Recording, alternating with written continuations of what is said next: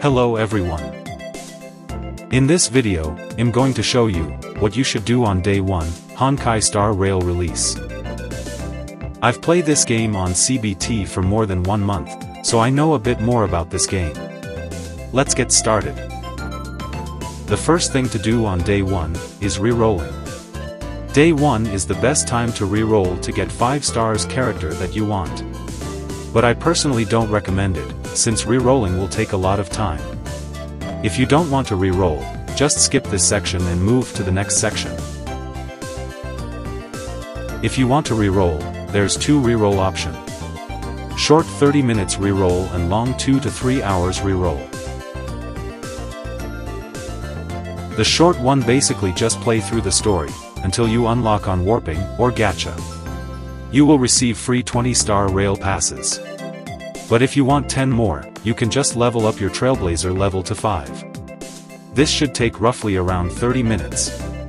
Your goal for this short re-roll is to get at least 1 5 stars character. But this will be very hard since the chance to get 5 stars is only 0.3%. The next one is long 2 to 3 hours re-roll, but this one has 100% chance to get you at least 1 5 stars character.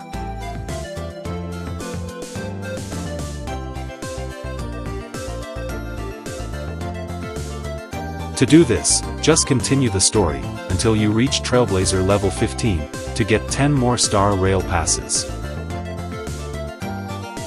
40 pulls is the first pity to get at least 1 5-star standard banner characters. So what character you should re-roll to? In my personal opinion, 2 top priority characters to get are Bronya and Yanqing. Bronya is the best buffer in the game, and Yanqing is the only ice main DPS in the game. Your game will be much easier later on if you can get these 2 characters. The mid-priority to get is Jeopard and Bailu. They both will be really useful on the endgame content, Forgotten Hall, Memory of Chaos. Since we need to have 2 teams, and each team need a healer, or a shielder. But those are just my opinions, you can get which character you want, since it's your game. The goal of playing games is to have fun.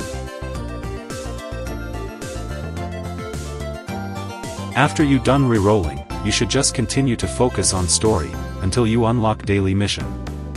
You definitely need to do all the daily on day 1 because the reward are amazing. The mission will be random each day, but they are rather easy to do. There is also Battle Pass mission, and you need to complete this as well. Don't forget to raise your character's level, light cone and skills, because it will help you progress through the story easier and faster. I recommend you to focus on just 4 characters first. You can raise whoever you want, but I'd say you need at least 1 healer. You will get your first F2P healer, Natasha, somewhere on Belobog's story. She is more than enough to carry you through everything. Then pick your other 3 characters to level up, based on what you get on your pulls. If you are F2P, I recommend Rei's main character and Danheng, since they both will be useful until end game. Then the third one should be Buffer, Debuffer, or another DPS character. There is also stamina system like Genshin. You can use stamina to farm character EXP book, light cone EXP, material for skills, etc. You can use it to whatever you need, but since it's day 1, I recommend to just use them for character EXP or light cone EXP. You can also use premium currency to get daily stamina. If you are F2P, I don't recommend to do it cause it's better for you to save it, for limited banner gacha you want. Once you've done everything, you can check out Simulated Universe, then push the content as far as you can, since the rewards are pretty nice. I will put Simulated Universe guide and gameplay on separate video.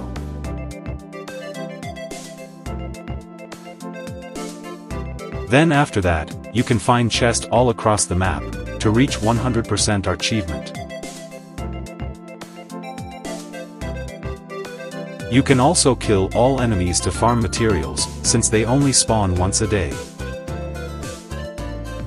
I think that's everything to do on day 1. If you like this content, please like and subscribe to my channel.